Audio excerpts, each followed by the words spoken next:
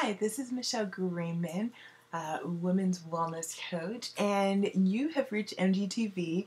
And this year, 2014, it's so amazing we're in 2014, is a year where I will actually do weekly video starting this week. So I have a team around me helping me to do it. So look forward to some awesome videos, really getting into what's going on with you as far as health, giving you great tips for health, and helping you make sense of it. Now, I have a lot of information to be in this head, and as you can see, a lot of information in this bookshelf, but it really is easier for me to answer your questions. So this year, I'm going to encourage you to actually send me your questions. Either write them in the comments below, message me through YouTube.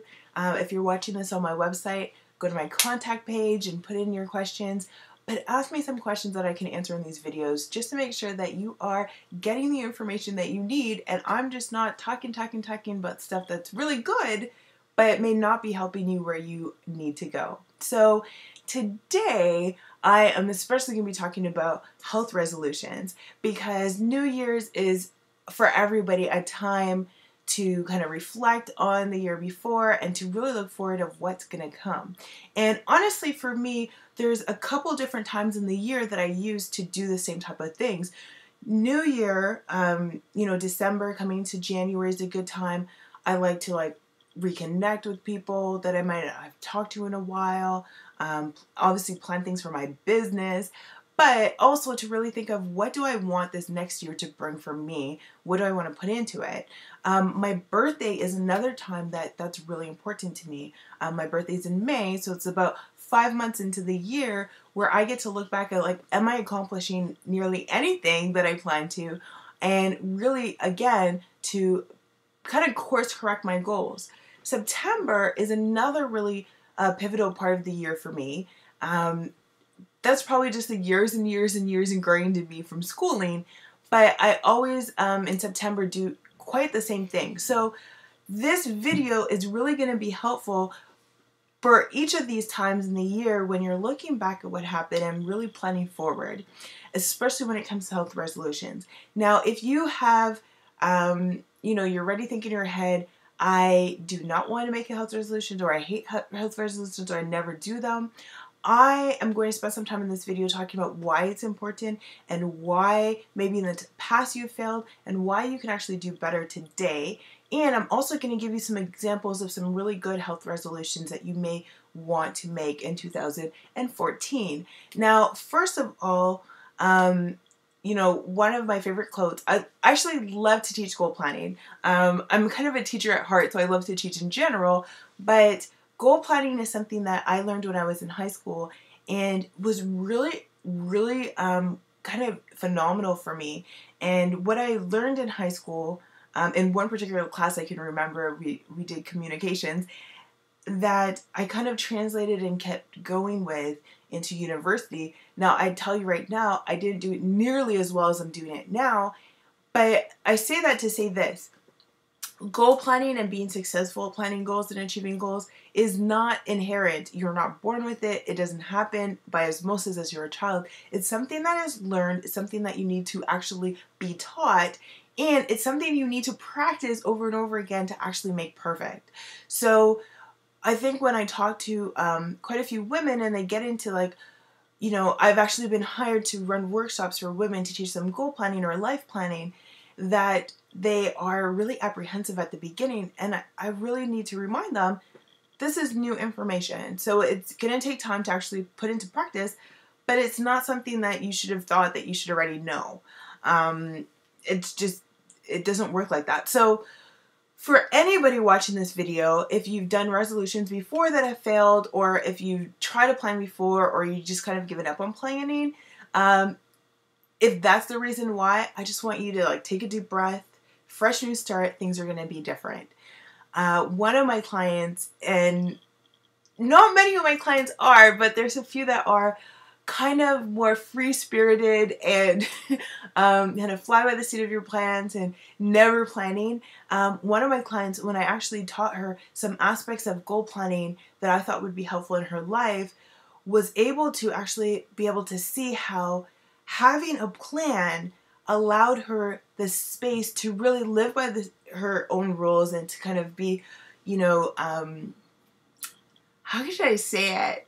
Whimsical and, you know, kind of, I mean, she rides horseback and, like, you know, kind of just jump on your horse and take a weekend away.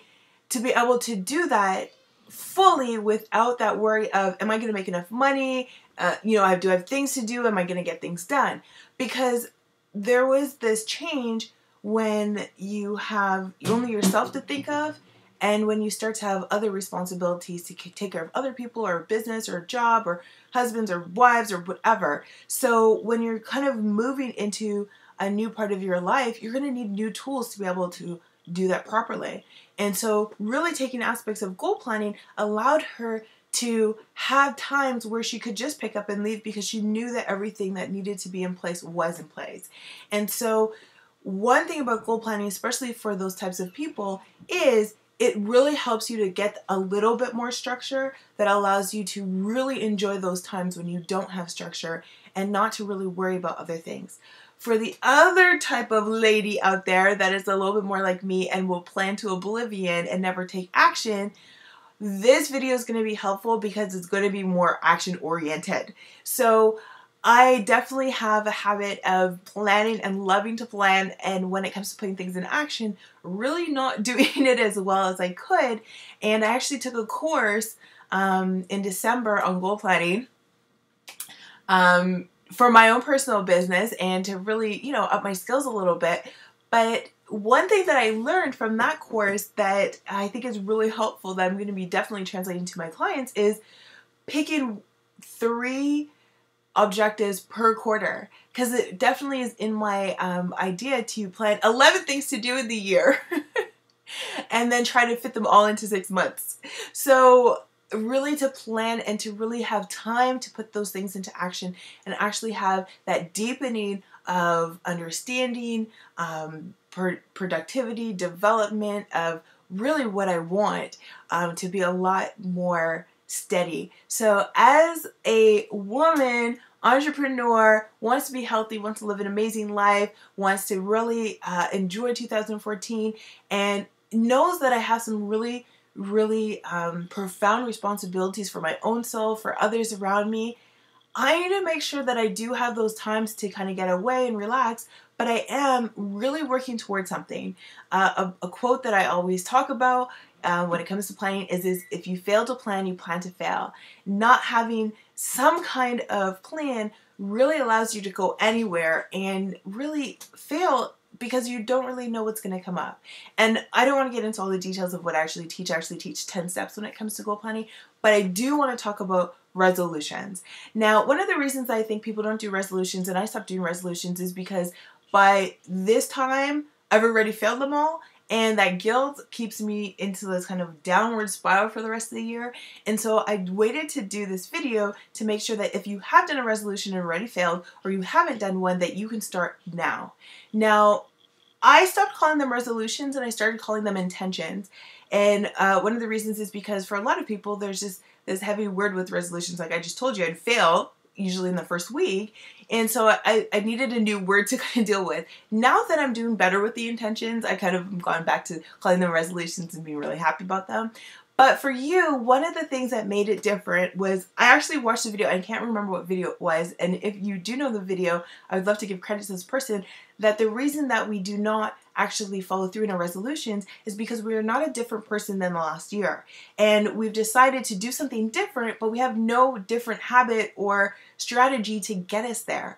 And so by adding that one more piece of giving yourself a strategy, and obviously with clients, my other piece I like to teach is to add a support aspect, but to just add that one piece of strategy is really important. So the resolution is really the decision that you're making of what you want to accomplish. The strategy is the commitment that you're making to actually do those actions. So it's not a commitment that you make to the intention or the resolution, it's a commitment that you make to the strategy that's important. Then the support piece is to make sure you get support in following through on that strategy. So, for example, with a resolution, and let me give you some ideas for resolutions that I think are really good health resolutions to do this year. losing weight is an awesome resolution because it is authentic. Now, I can teach you lots of pieces of how, it's not about losing weight, it's about releasing weight or letting go of water weight or losing fat or eating healthy or getting healthier or blah, blah, blah, blah, blah. But if that's really, really authentic for you, that you want to lose weight, and in your mind you know that what that means, it means being healthier and losing fat or firming up or getting a tight body, then that's fine. Having a resolution of losing weight, having a specific amount of pounds that you want to lose to get you down to your healthy weight is a great resolution, as long as it follows what I'm telling you to do. So I'm going to show you how you would do that for weight loss. Another resolution that would be really good is getting off of medication or reducing your medication and really reducing the, what's the word I'm looking for? Reducing the dependence that you have on chemicals could really be what it is. Another resolution that would be good would be to reverse illness or to prevent illness. If cancer runs in your family or you have cancer, reversing cancer is completely possible, and it's something that would be an amazing resolution this year. There's a lady that I do know from one of the Facebook groups I'm a part of who has seizures and is working on a year of being seizure-free. So these are really good health resolutions. Another one that would be really good would be not just eating healthier, but maybe having a becoming a vegetarian, for example, because eating healthier is really vague, but becoming a vegetarian is a little less vague because it allows you to kind of center on what types of foods you're going to be eating. Reducing cravings is a good resolution. Obviously, exercising more is one of the resolutions that people have, but I don't think that exercising more is as good as a resolution as it is a strategy for a bigger resolution. So if exercise is something that you want, having a fit body or six-pack abs or losing a certain amount of inches would be the resolution, and the strategy would be exercising more. Oh, I almost forgot this one. I'm glad I wrote these down. Falling in love with your body and getting to know it better is another really good resolution. Okay, so after you have this resolution, what you want to be looking at are what are the strategies that you would use to get there. So for losing weight, exercising more often would be a good one. Even for becoming a vegetarian, reducing dairy would be a good one. Obviously, not eating meat, obviously. Even when it comes to eating healthier, you might want to be specific as far as the strategy is like not drinking coffee or reducing the processed foods that you eat. So you may think of one food that you eat really often that you want to stop eating. For example, chips, right, is a processed food full of fat, really doesn't give you that much nutrition. And so a strategy could be to stop eating chips. There's lots of things you can do to help you on that journey. One, I put in a replacement recipes is to make kale chips. Buying kale chips is a really good idea, but they're pretty pricey, and realistically, you'll probably never buy enough to really replace regular chips, but making kale chips is a really good idea. Just a couple of weeks ago, we have one of those box dehydrators, and I just bought a bag of kale, baby kale from Costco, and did lemon and a little bit of olive oil and salt and dehydrated those, and they taste amazing, and I could eat the whole bag really quickly, even though I didn't, because it's a pretty dense food, but really it kind of satisfied that crunchy that I was looking for and that salty that I was looking for. So really what I want you guys to take away from this video is your health resolution only works if you have some strategy underneath it to tell you. I always like to decide on one resolution per aspect of my life and then 3 strategies to get me there. Now the next piece to make sure that this actually works is of course to get support. If you have support around that specific strategy, then you are certain to actually accomplish that resolution. And support could come with a buddy, with a friend, it could come with a support group, either online or in person, and of course a coach. That's like the job that I do, is to make sure that I goal plan with my clients, and that after I goal plan with my clients, we actually break down what steps we need to take, because I have an idea in my head of a whole list of them, so I really want to find ones that are going to work with their lifestyles, but then to be able to give them that daily support, weekly support, to make sure that they are following through. So 2014, so excited. Pick a health resolution. I promise you that it will be different if you add that one piece of adding 3 strategies that you want to work on. If you decide on 3 strategies, you can decide to spend 4 months doing 1 strategy each until this whole year you'd actually accomplish all 3 strategies. So in this first quarter, 1 strategy you want to accomplish and really perfect. The second quarter, not quarters, there's not really a word for it, but every 4 months.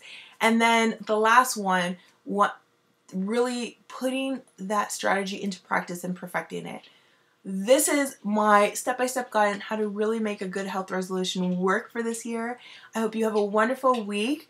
Look forward to next week, where I'll be talking specifically more about getting healthy and losing weight, and not diet and exercise focused things, because a lot of you, those are kind of touchy points for you, but there are lots of other options. So check out our video next week, subscribe so you don't miss it, send me any of your questions either in the comments below or on my contact page, and I will talk to you guys soon. Have a wonderful day. Bye.